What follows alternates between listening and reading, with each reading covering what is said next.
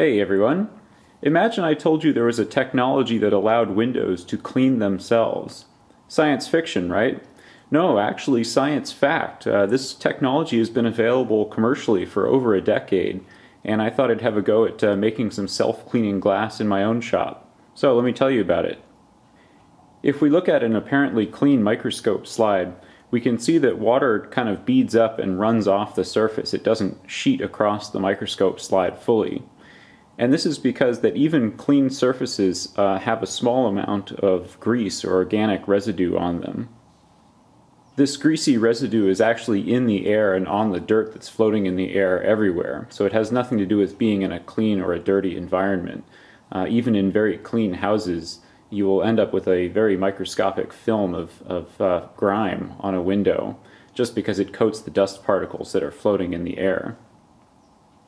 The water doesn't want to sheet across the glass because this grimy residue is hydrophobic, meaning that its molecules are nonpolar, and the water molecules are polar and they don't want to mix. The whole oil and water don't mix thing. Here's a piece of glass that has been treated with this technology. As you can see, the water sheets across and doesn't have much tendency to bead up or form channels. The reason for this is that the coating on the glass is actually burned away all of that microscopic grimy layer, and now the water can interact directly with the glass, and it's actually quite hydrophilic, meaning that the glass's molecular structure attracts the water molecules. Here I'm going to apply some dirt to the glass by rubbing my finger on my skin and then on the glass. This will deposit a very small amount of oil on the glass. Now we can see that the water is back to beading up a bit. It doesn't flow across nearly as well. And so the way that the self-cleaning glass works is it uses energy from sunlight to burn away some of that grease that's on the surface. So to simulate sunlight, I'm going to put the self-cleaning glass and then the untreated glass onto an ultraviolet light. This light simulates the amount of ultraviolet that we would get on a sunny day. After an hour or two, I take the slides off of the ultraviolet light and test them again with the water. The untreated slide still beads up and forms water channels, whereas the self-cleaning glass is now doing quite a bit better. It's maybe not quite as good as it was when I first took it out of the vacuum chamber, but it's definitely better, which shows that the ultraviolet light has actually caused something to happen with the self-cleaning action. One way to make self-cleaning glass is to put a coating of titanium dioxide, also called titania, on the outer surface, or the surface that you want to clean. And what happens here is the ultraviolet light hits this whole thing. This is a dirt particle on the surface, and the surface of the titanium dioxide is photocatalytic, meaning that it uses the energy from the ultraviolet light to actually break some of the molecular bonds in the dirt particle. So right at the interface where the dirt particle is touching the surface of the titanium dioxide, we're actually going to burn away some of the hydrocarbons here. And then when it rains, the water will just push away this dirt particle. So the titanium dioxide doesn't actually have to break down this entire piece of dirt. All it has to do is break down the interface where the dirt is touching the surface. There's a couple different ways to deposit the titanium dioxide on glass, but the way I'm going to show today is via reactive sputtering. Reactive sputtering is a little bit of a twist on the regular procedure that I've talked about in other videos. So briefly, the idea is to slam argon molecules into a target material, and that slamming will break off little bits of the target, and if you have a substrate, the thing that you actually want to coat up here, all of those target molecules that have been broken off will eventually hit the substrate and coat it. With reactive sputtering, what we're going to do is add a gas to the chamber that chemically reacts with those target molecules as they're en route from the target up to the substrate. In this case, we want a coating of titanium dioxide, so what we're going to do is start with a piece of titanium metal and then add oxygen to the chamber so that we actually end up with titanium dioxide.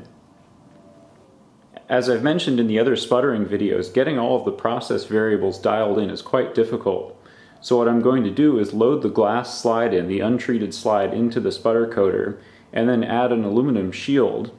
This way I can turn the whole apparatus away from the sputter coater and adjust all the parameters until I get everything working properly.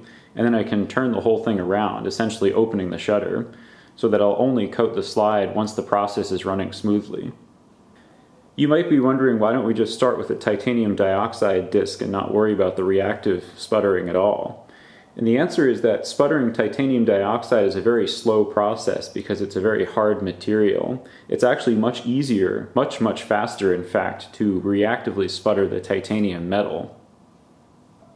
To get started, we need to remove the titanium oxide coating that's covering the target right now.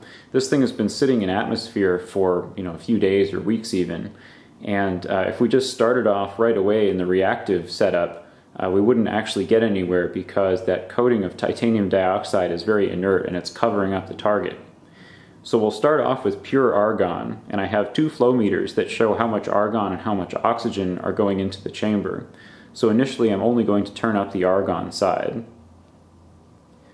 The target diameter is about 2 inches and we're running close to 100 watts.